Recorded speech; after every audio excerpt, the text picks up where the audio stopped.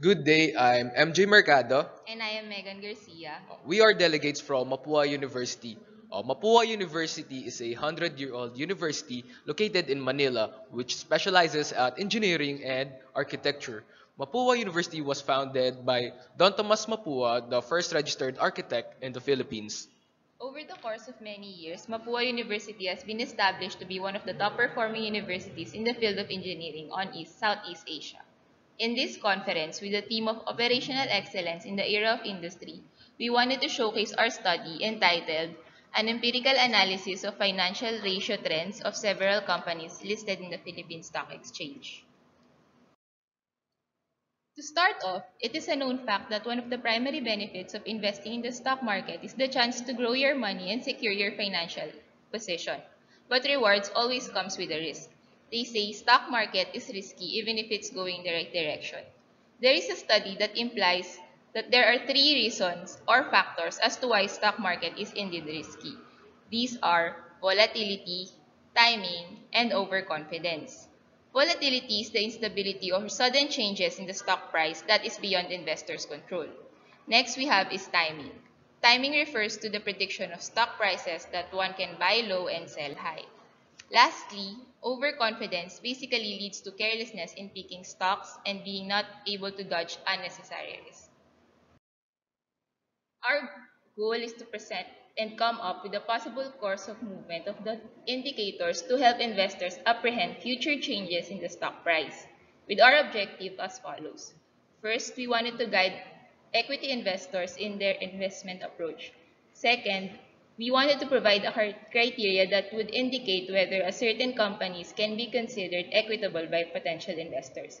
Third, we wanted to discuss the relevance of portfolio selection. And lastly, we wanted to prove that the portfolios consisting of companies that has most favorable financial ratios can outperform portfolios return of the market index and stock that has favorable ratio trends for a particular financial ratio. We consider this research to contribute into three ways. One is we wanted it to represent as an alternative investment procedure that can probably outperform traditional benchmarks like the market portfolio. Next is it provides a research on the study of portfolio selection using the Philippine data. Lastly, it refers to a simple variation of the basic framework of basic portfolio selection. Let's begin with the study by defining the market condition of the stock trading. The stock market only yields into two outcomes, which is bullish and bearish. Bullish is the state where the investors believe that the overall market will go higher. On the other hand, bearish means that an investors believe that a stock will go down or underperform. To further tackle the latter part of this research, my co-author, Mr. Mercado, will continue the discussion. So market condition today in the environment is it is 50% bullish and 50% bearish, or 50% of the time it is high, 50% of the time it is low. That is why we have come up with a alternative investment procedure that can more accurately forecast of the market. So this is the framework of our study. First, we did return estimation, assignment of weights, and portfolio selection model. We did historical data for return estimation, then we use equal weights for assignment of weights, then we use equal weight strategy to select our portfolio. So return estimation, we use historical data from Philippine Stock Exchange Edge website, in which it has the financial ratio of the company and its stock data. The 2014 to 2017 data are used to analyze the trend, and the 2018 data are used to validate the performance. These are the 12 financial ratios. We have the current ratio. Its analysis that if it has a higher current ratio, it is better. Then we have debt ratio, which if it has lower debt ratio, it is better. So same logic applies to the other 12 financial ratios. So methodology. Um, Investment pool criteria supposedly have at least 8 out of 12 favorable ratio trends. For example, we have 6 companies on our list. Then company 1 has 8 out of 12 favorable ratio trend. Then company 2 has 6 out of 12. Company 3 has 7 out of 12. Company 4 has 10 out of 12, Company 5 has 10 out of 12, Company 6 has 8 out of 12. The company which has at least 8 out of 12 favorable ratio trends aren't part of the investment pool. These are Company 1, Company 4, Company 5, and Company 6. So next is portfolio selection model. We selected our portfolio through equal weight strategy, in which M is the number of added stocks into the investment pool and XI is the portfolio weight of each stock, in which XI equals 1 over the number of added stocks into the investment pool. In other words, it is only that we equally distribute the budget to all stocks in the investment pool. For example, we have a 1 million budget, then we will equally distribute it to the companies in our investment pool. For example, we will give the 25% on the company 1, then the other 25% to company 4, the other 25% on company 5, and 25% on company 6.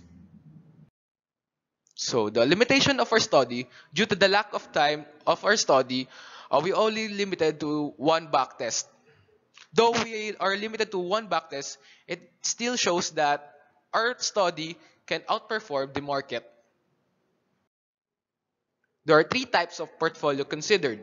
First is DM or the market. It is the portfolio return of the market index in the Philippine Stock Exchange. The next is the PR or the stock which have a favorable ratio trend for a particular financial ratio R. The next is PN or at least N number of favorable financial ratios out of the 12 considered.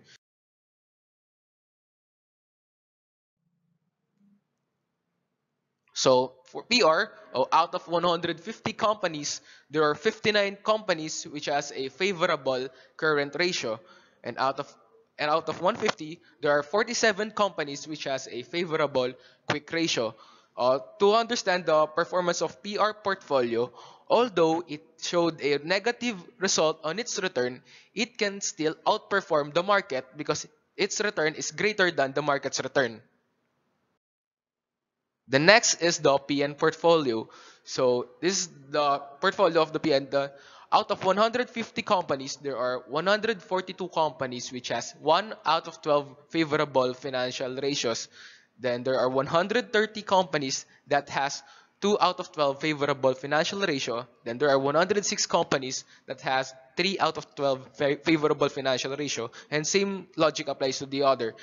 Then though still that the from 1 to 9 it shows a negative result, it still can outperform the market because its return is greater than the market's return.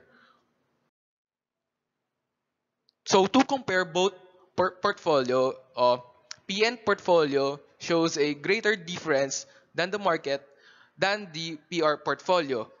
It only shows that the PN portfolio can outperform both PR portfolios and the market.